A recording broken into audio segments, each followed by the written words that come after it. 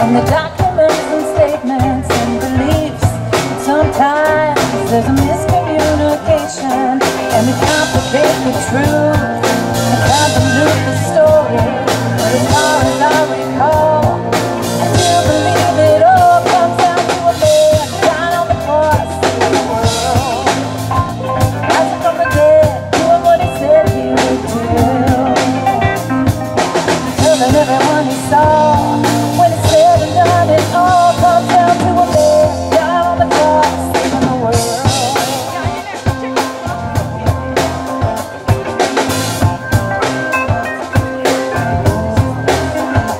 It's no secret, baby, I'm just being simple-minded, but it's about Jesus and the way, the truth, the life can change your heart and soul forever. And we need to be reminded it's the power of the blood that brings us to redemption. We can rise above the fall, and the reason for it all comes down to a man dying on the cross of the world, rising from the dead, doing what he said he would do, telling everyone he saw. When it's said and done, it all comes down to a man dying on the cross saving the world.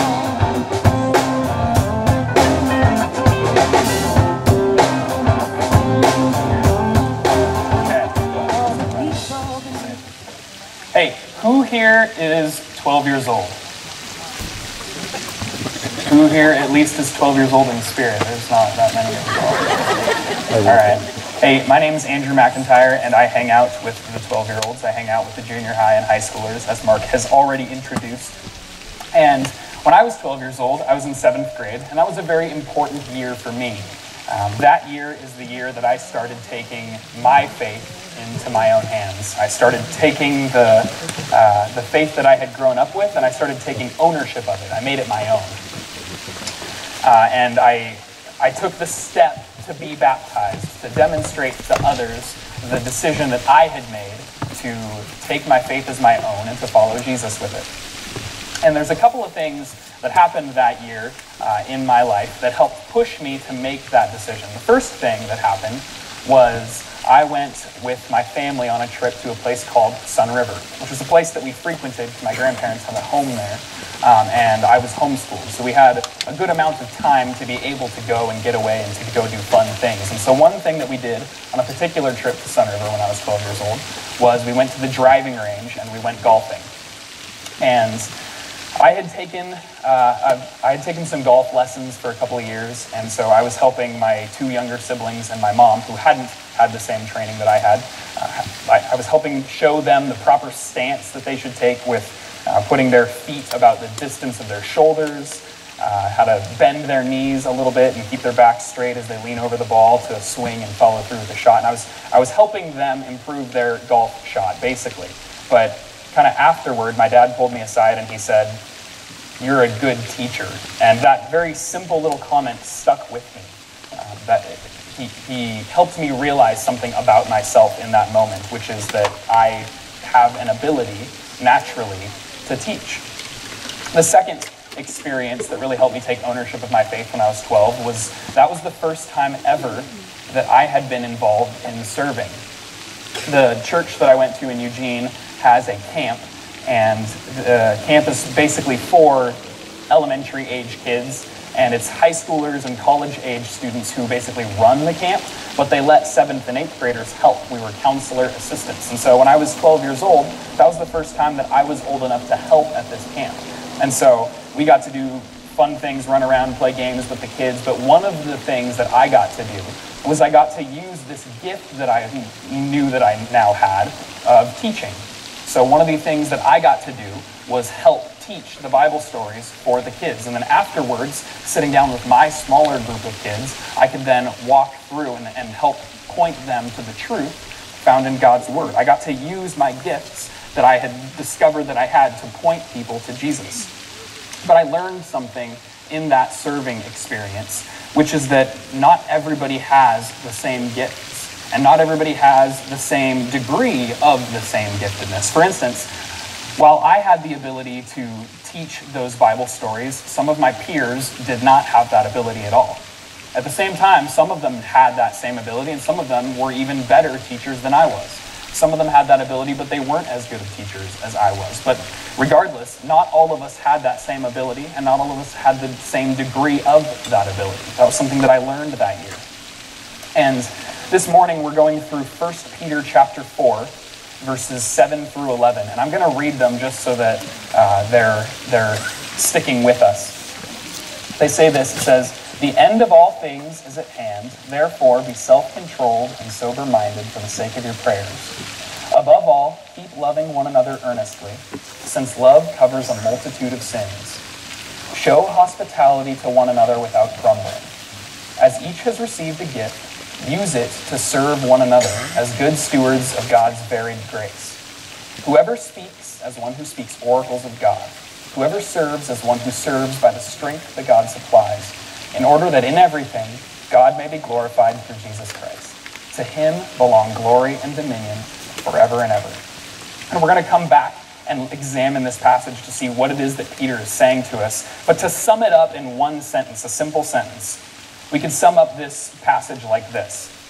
Keeping the end in mind, love one another by using the gifts that he has given you to serve others. And the result of that is that God will be glorified. So I'll say that again. Keeping the end in mind, love one another by using the gifts that God has given you to serve others. And the result is that God will be glorified. So that this passage leaves us with a few questions that we need to answer to really understand what it is that Peter's saying to us. First, what's the connection between us serving others and how God is glorified? What does it mean that we have gifts? And what does it mean that we need to love one another by using those gifts? And what does it mean that we need to keep the end in mind?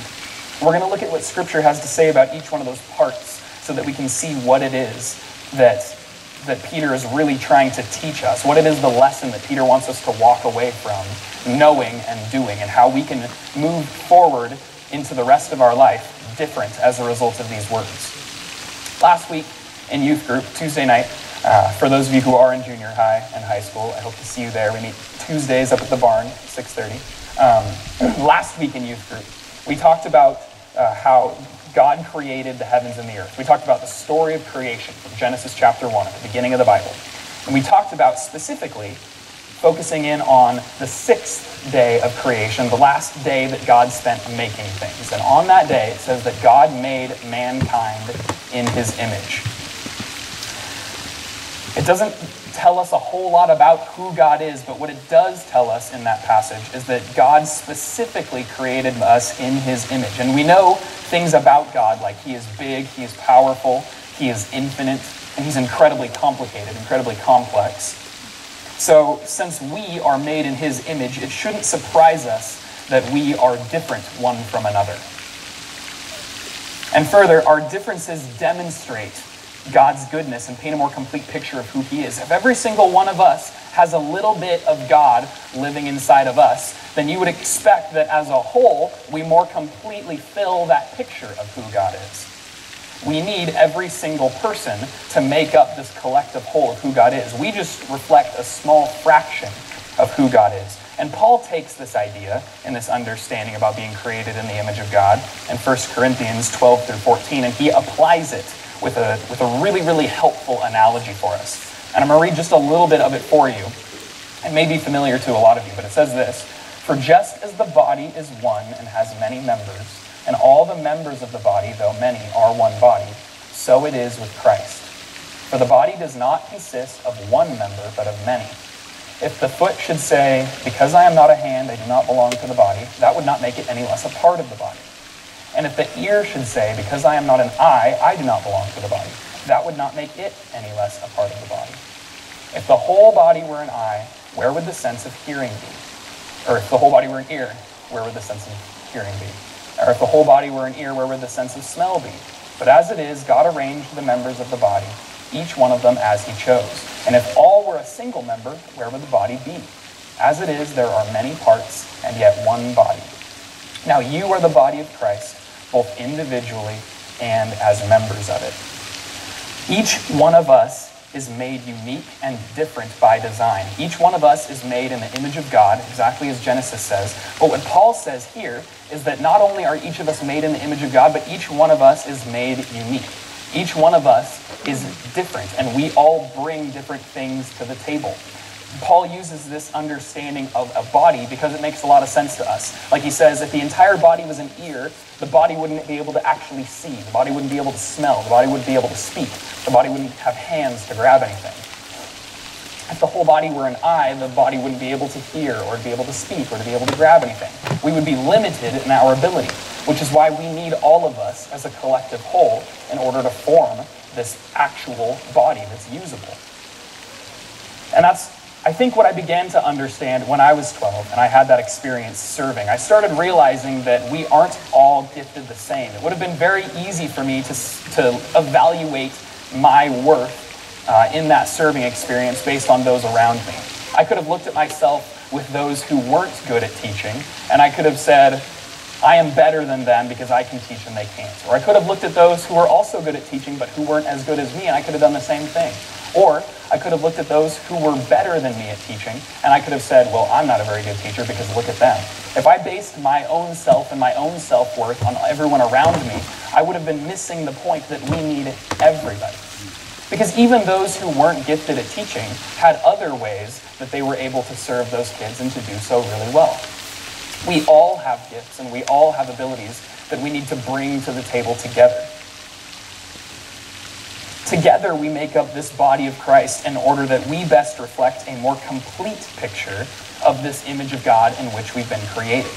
It's this idea of the body of Christ. A body is the physical aspect of who a person is. So if we are made in the image of God, then what does the image of God look like?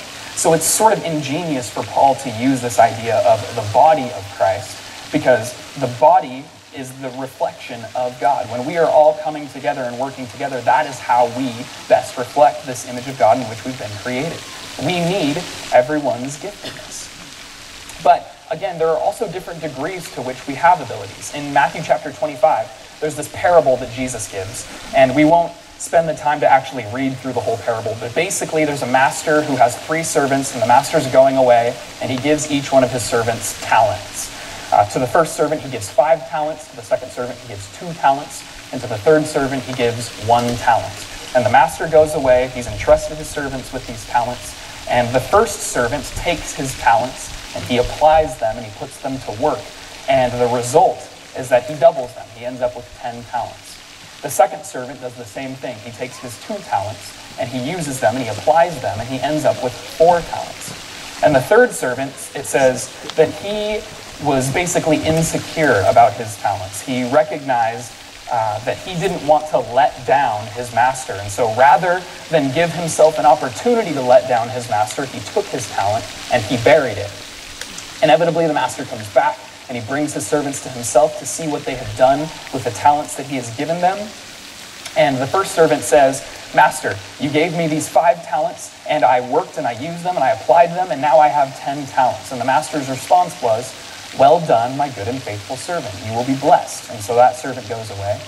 And the next servant comes up and says, Master, you gave me these 2 talents, and I worked and I used them and I applied them, and I doubled them, and now I have 4 talents. And the master said, well done, my good and faithful servant. You will be blessed. And then that servant went away. And then the third servant came up.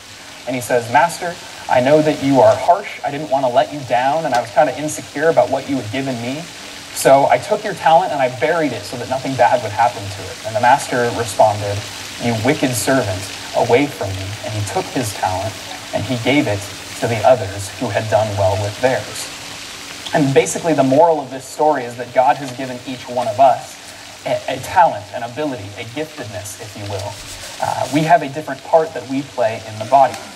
But what's interesting, based on what Jesus says in this parable, is that Not all talents are distributed equally. However, the rewards are. You might think of someone in particular, and you might have in your mind, man, that is a person who is so gifted. I want to be like them, but there's no way I could ever be like them. You might think of an evangelist like Billy Graham, someone who is famous for having traveled the world leading people to Jesus. And he led thousands, tens of thousands, perhaps hundreds of thousands of people to Jesus over the course of his life. He's world-renowned even after his death. His books are still read. His memoir is read. People know Billy Graham for his ability as an evangelist, as a preacher of God's word. And if I was measuring my ability to teach God's word off of Billy Graham, I could be really disappointed in that I would never have the sort of reach that Billy Graham would have. Not all talents are distributed equally. However, as this parable makes clear, the rewards, or simultaneously the lack thereof, are distributed equally. For the first servant, who had been given 5 talents to start out with, he worked and he applied his, and he ended up doubling the amount to 10. The second servant was given 2, and he worked equally hard and ended up doubling his to 4.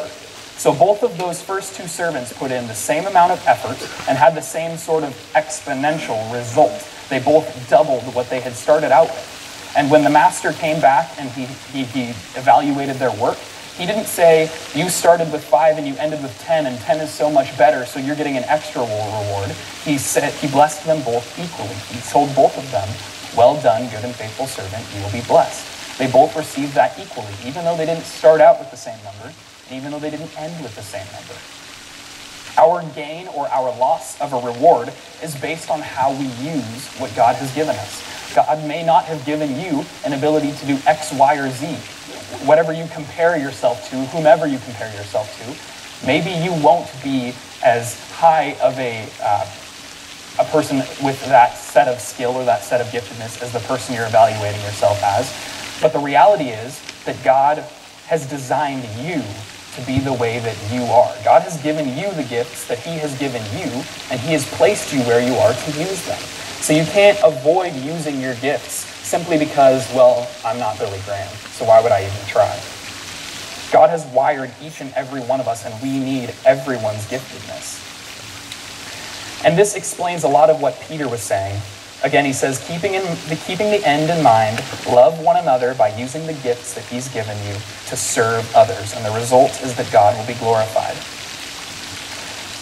Each one of us have gifts that we are to use in order to serve others, and the result is that God will be glorified. When each one of us are contributing that we belong to, we best reflect the image of God to the world. We display God's glory to the world. So when we use the gifts that God has given us, God is glorified as a result of that, because the world can see him for who he is. The world can see his true colors. It's through us. The world sees God through us.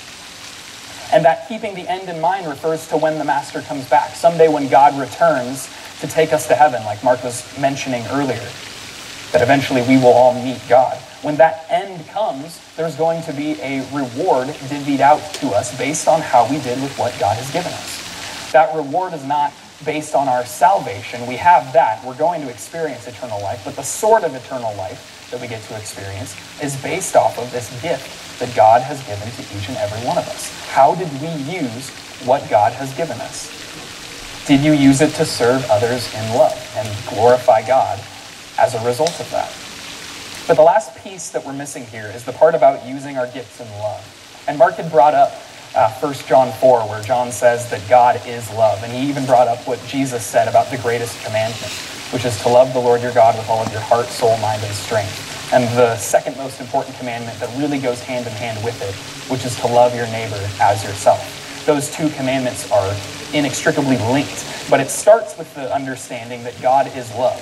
If God is love and we are made in the image of God, then we are made to be creatures of love. So it would make a lot of sense then that our number one responsibility in life, especially as people who follow after God and people who are born in his image, would be that we love him with everything that we are, with everything that we have, all of our heart, all of our soul, all of our mind, and all of our strength. And what Peter does here in 1 Peter 4 is he connects who God is, that he is love, and the fact that we are made in God's image, so we are creatures in love. are creatures of love, he connects that understanding of love to the idea of serving.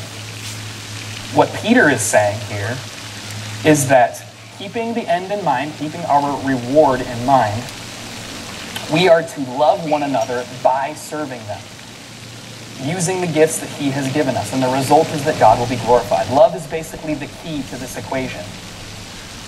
We love God by serving others. God is love. We are creatures of love like God, so we should share that love with others. The way that we do that is by serving. The way that we do that is by using the gifts that God has given us.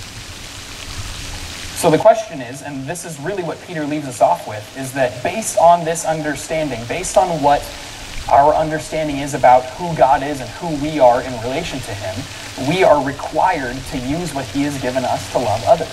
So the question is, when you leave here today, when you go into your regular work week, school week, home week, whatever it is, how are you going to use what God has given you to serve others out of love? How are you going to take what God has given you, whether that's a gift of teaching, whether that's a gift of leadership, whether that's a gift of hospitality or giving, whatever it is that God has given you, how are you going to take that and use that to serve others in love? If you need ideas, come talk to somebody on staff. Staff people tend to know lots of different ways that you could apply yourself in the church. But how can you apply yourself outside of the church? How can you go outside of the four walls of this church and use what God has given you? Because ultimately, your reward is dependent on how you apply those gifts in your life. Your reward is dependent on how you use what God has given you to serve and love others. So as you leave here, how are you going to use what God has given you to serve others in love? And before we close with worship, Mark has one last story to share with you all about the profound impact that one small service toward others out of love can have, and the difference that it can also make in your life.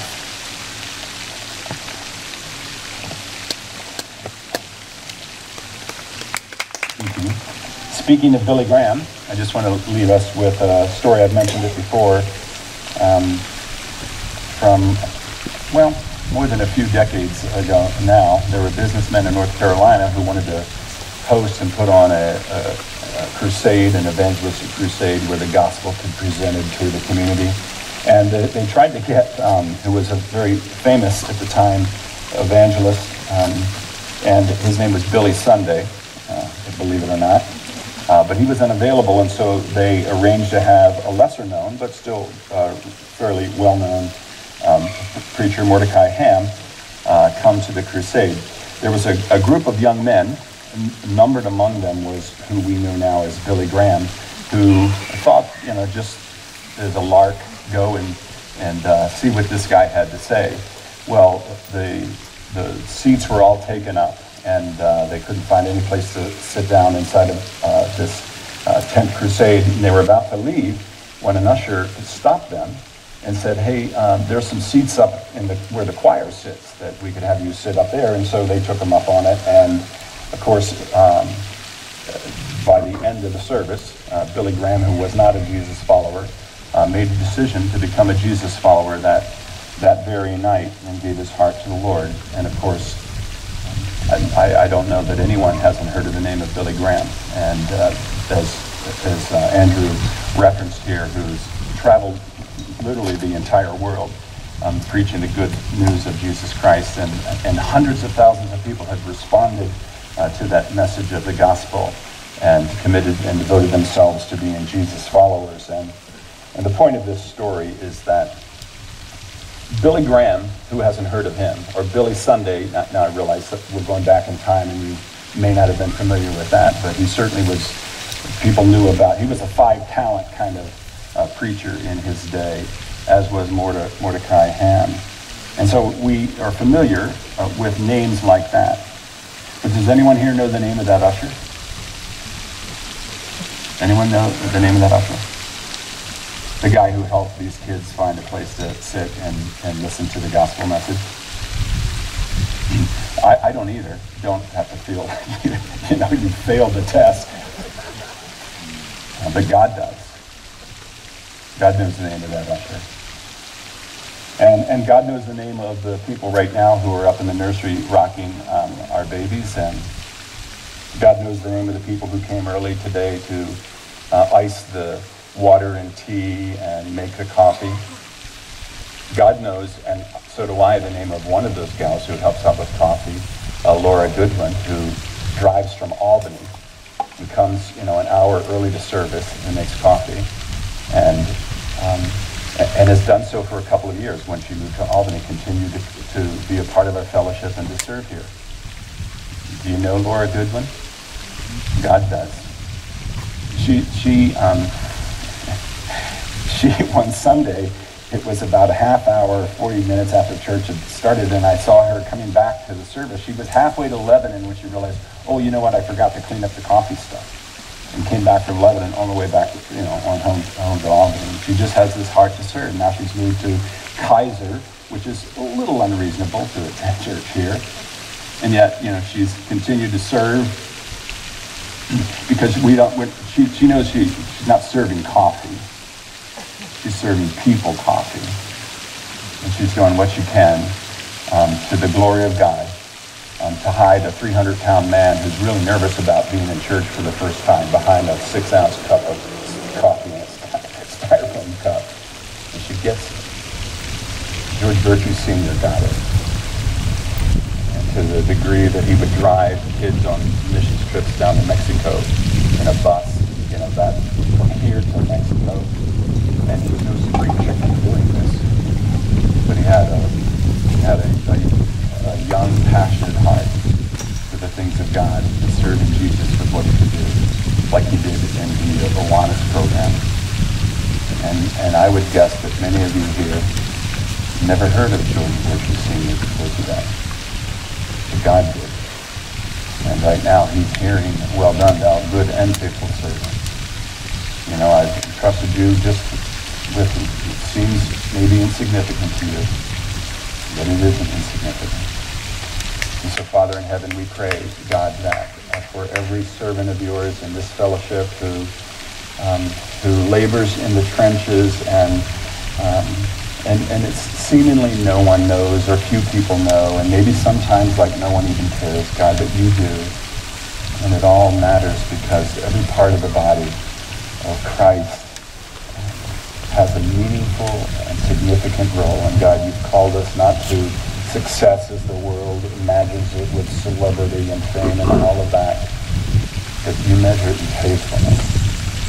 So God, I especially pray for everyone who's kind of sitting on the sidelines, thinking that you've not really placed them in any place to make a difference or given them any particular gifts or passions or abilities, and yet it couldn't be further from the truth. And so God, I pray especially for those of us who have just been holding back, that God, this year, moving into this new season, that we would all man our battle stations, God, and serve you faithfully and do it to your glory, because in the end, that is what matters. So we pray that you would be glorified, God. Thank you for this time here today. Thank you for Andrew and opening the word here today and the truth of it, God.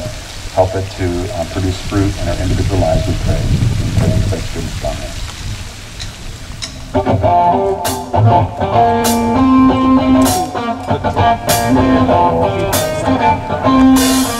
Amen.